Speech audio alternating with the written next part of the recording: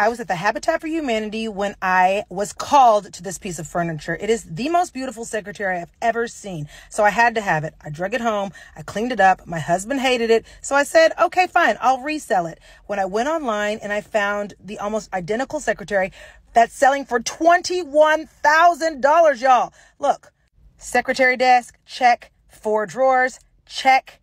Look at this incredible pediment. My crest details are way more fire. Look at that shell. Hello. I'm absolutely obsessed. It's made of 100% mahogany wood. This baby is a gem. What should I do?